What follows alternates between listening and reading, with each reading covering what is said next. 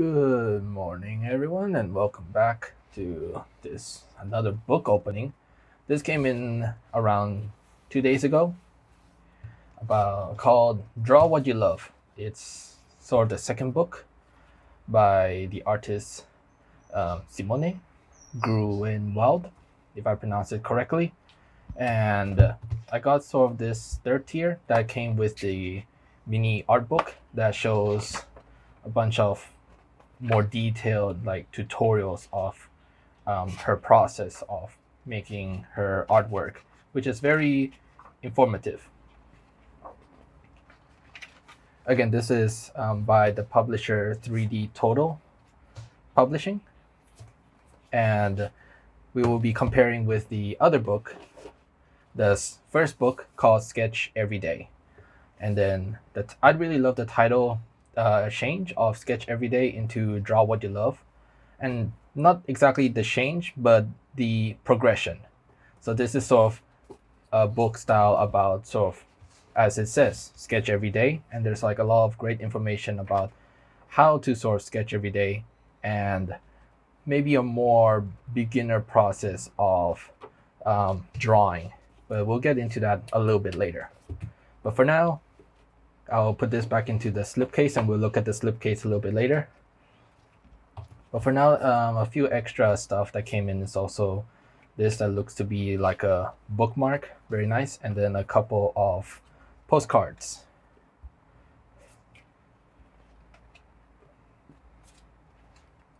So now for the bookmark itself, it is a little bit unfortunate because the packaging is amazing as always, but the way that the packaging came in, especially for maybe slipcase people, is that it came in like this.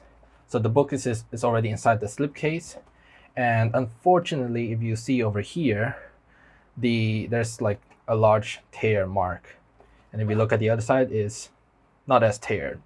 Now, it might be something where it might be hard to believe that, oh, this happens after I open it, but do sort of believe that this is as I open it exactly.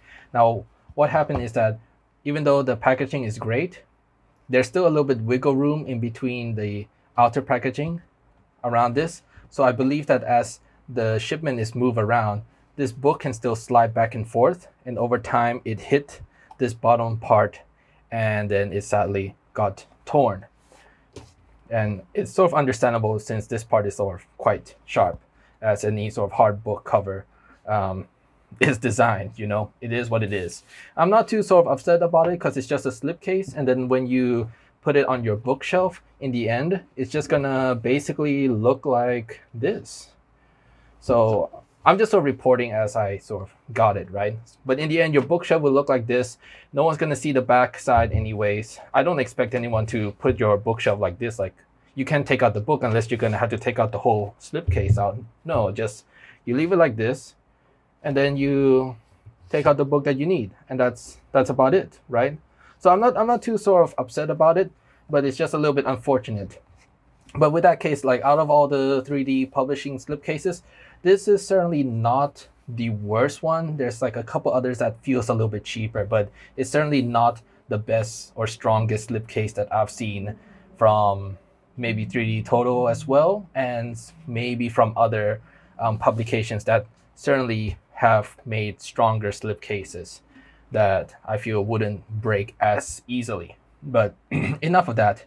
Let's go look at the positive as well. The slipcase design from both front and back is very nice. Custom sort of images placed on both sides, though no title, once again, is on the back side, which feels like no one's gonna see it. So I feel like maybe one side could have the title. I'm not sure, or because they did the title on here, Sketch Every Day and Draw What You Like, then one side will be Draw What You Like, and the other side is Sketch Every Day. But regardless, very nice to see sort of custom artworks on each side, which I feel other slipcases, to my memory, might not have it. But let's take a look at the book itself.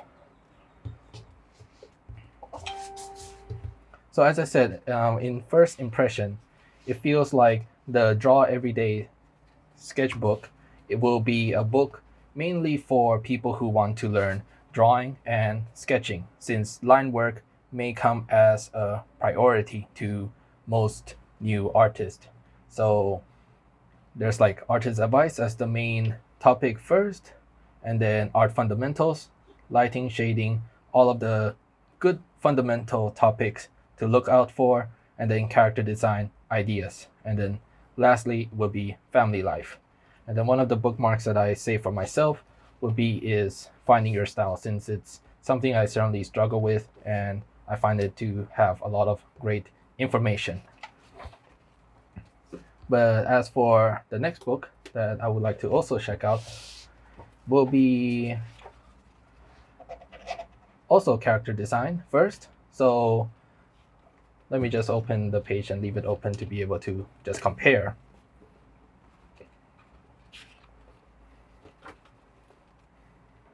So artist advice is certainly much shorter. In the original book, artist advice goes up to page 54, while artist advice in the second book goes up to 34. And then we go into character design right away and skip all of the fundamentals that the first book have sort of gone through already. And then if we look at the character design comparison, then we start off with the anatomy, and then profile, facial volume, aging, while here in the first book we have making faces, all in the eyes, follow your nose. So looking at here based on the table of contents, it seems to look like a little bit more specific in certain steps for sketching. And then the other one, there's maybe more general poses and maybe a higher level of skill. I don't want to like look into detail, but this is just what the table of contents is looking like. While this one goes into character design, the second book goes into backgrounds, which seems based on the table of contents does not touch upon, and then goes back into lighting. So I suppose this will be a higher level compared to the first book, lighting plus shading, which is only like one page, 58 to 60. This is a whole section about lighting, which is also very important as well. And then digital techniques, which is again like a next level from the first book. So it does sort of show from just looking at the table of contents here is that if somebody is starting out, and it's not exactly my recommendation, of course, since I'm learning myself, but based on the table of the content, it does seem like if someone wants to learn drawing for the first time, the Sketch Everyday book will be for them. And then someone maybe a little bit more advanced would then prefer to just pick up the Draw What You Love book instead. But let's take a quick look about the lighting, since looking at the two, I want to sort of see and compare. So we will go to page 112.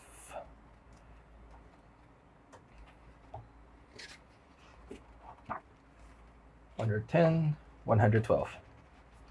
But first off, let's also see the lighting page for this book. Lighting and shade, 58. So this would be what it looks like, lighting and shading.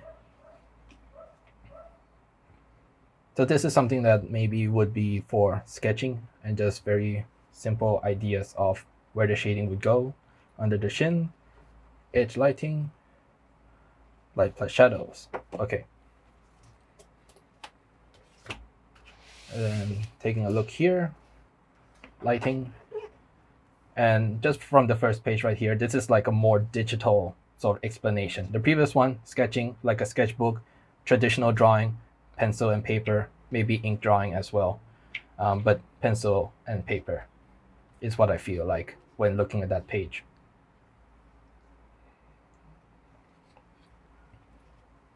So this book, as I sort of suspect, does have like a more digital drawing tutorial explanation going on here, which is also very good to see.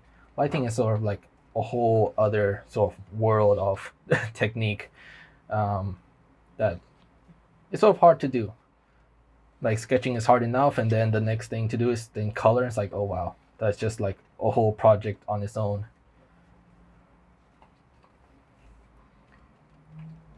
and that is lighting. Well, that would be all that I would sort of want to share with these books, and let me know what you think with this sort of setup as well. And hopefully, I will see you all next time. Bye for now.